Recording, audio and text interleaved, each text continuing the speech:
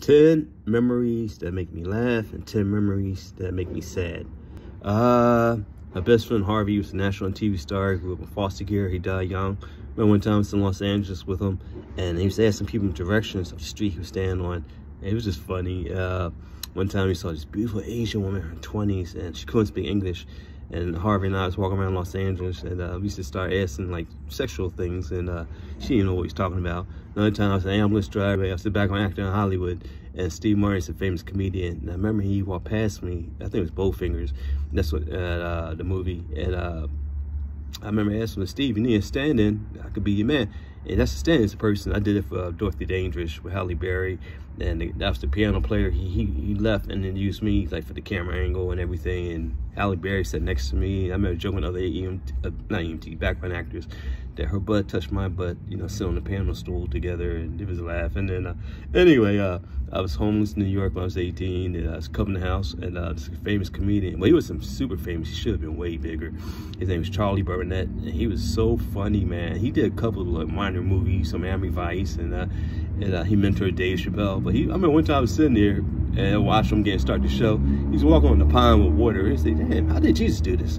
He was just funny, man. New Year's Eve, when Natasha and I, my ex-girlfriend, were in love and we first met, we watched the famous Times Square ball drop on TV.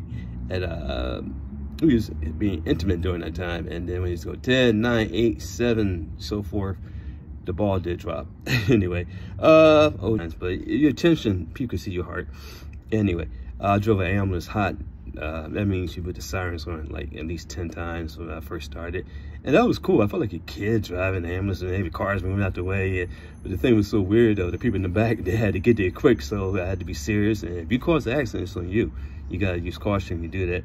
I wrote down, can't know it 100% unless you experience. Just a thought. Anyway, I took a patient back in the ambulance, and he was talking, we was in the heyday of COVID, and not that it went away. And he was saying, he was just talking. He said, listen, if I put 2 heavy sweatpants on right now, okay, and I farted, you would smell it. And I looked at him like, I guess, but why are you telling me that? He said, well, what do you think a little blue mask is going to do? Anyway, so that's the comedy stuff I wrote. This is the sad part about my life, and you know, I try to make people laugh, like the mask, comedy, and drama. So I was in New York one time, and I was walking. I forgot what happened. This is a homeless Spanish woman at the L stop, not underneath the train, by the L's. And she had a little girl sitting there, and she looked her head down, like, homeless, can you help me? And the girl's playing and on the wall, and like she was in the playground. I just looked at it, and it broke my heart. And I just sat there and looked, and people walk by with like business suits and all kinds of religious paraphernalia, and then they do nothing. And it just I don't know. Another time, as an ambulance driver, I went to CHOP, the Children's Hospital of Pennsylvania, by University of Penn, and I never forget, it's one of the saddest moments being an ambulance driver. And I remember we dropped some kid off there for some reason. You know, this is for kids with medical problems. And we coming out, and it was like this little white girl with a bald head, and she had a big smile. She waved at me, and I remember I waved back, and I remember going to the elevator. Even now, thinking about it, it kind of chokes me up, and tears started rolling down my face. And then my partner looked at me. I was like, just so you know. And then we got back to the ambulance. I just started bawling and bawling. And he was like, I guess people call it post-traumatic stress. And, you know, any stressful job, cop, fireman, war, or whatever. And so he said, what happened? What's wrong? And he said, I saw that little girl, and I said, she's going to die soon. And all these assholes get to live so long, and it just bothered me. Anyway, as a taxi driver, I hit 3 people on bikes because they go in between the cars, and none of them was my fault. So I was just interested. When I was doing a background acting, I lived with Harvey for a while. I didn't have fallout over this female named Joanna. It was wow. I got her phone number. I was hanging out with Harvey in the African American bookstore, and then she's white, blonde. She had a kid by a black guy. She went to prison for killing her ex-boyfriend in self-defense for 9 months, and then she fought in the Gulf War. So she's definitely tripped. But what happened was, I was talking on the phone, and then Harvey tricked me. He said, go to the store for a second. It's the CVS next to us. And it was like in a nice area, Los Angeles, North Hollywood. And then he started 69 the number, and the girl came on, and I was surprised. But we didn't hit it off, and Harvey ended up sleeping with her. And that's one of the reasons I moved out. And I went to stay in the Skid Row Hotel, and I paid to stay there. And oh my God, trippy experiences happened there. Oh my. But anyway, I thought I did bring it up. So I was in a restaurant in the Skid Row area, and it's breakfast, you get cheap breakfast, and just me and the Asian guy behind the counter. And I remember 2 black guys walk in, and one put a gun to the Asian guy's head. And I told the guy, I didn't see nothing, I'm scared to walk out. He said, sit down. So I was just like, oh God, I've heard a gunshot, I'm just gonna close my eyes. But moving on, I wrote down a lot of stuff briefly. My partner now is named Mo, short for Muhammad.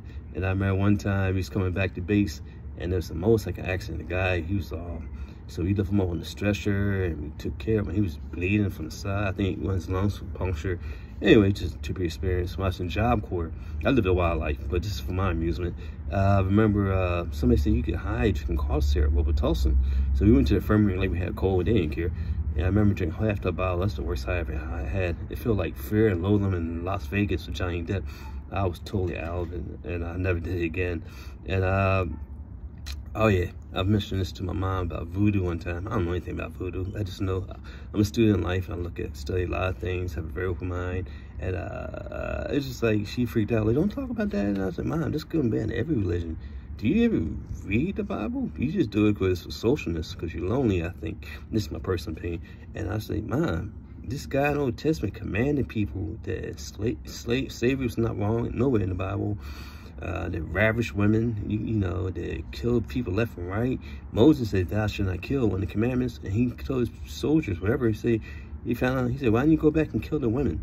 And that's in the Bible. Slavery, the man could sell his daughter in slavery, all that stuff, and they said nothing against slavery or rape in the Bible. But it just sounds like you gotta find your own way, peace and happiness in life. That's not for me. So I said voodoo means good and bad. And when people were first enslaved, they brought them over here to this country, and they said the religion was bad. The French, that's what it means, voodoo. Because they're not gonna accept the old, gonna accept what we tell you. And anyway, and last thing but least, as an ambulance driver, we just took a young black lady. She had lupus. She in her early 20s, and she had the first only case I ever saw, monkeypox. It's like scabs on the arms. We had to wear protective gear and all that stuff. And it kind of reminded me when I was in boarding school. I got chickenpox late in life, like 15 and 16, at 105 temperature, and I got over it, but it's just like, wow, that's what it reminded me of. Anyway, that's it.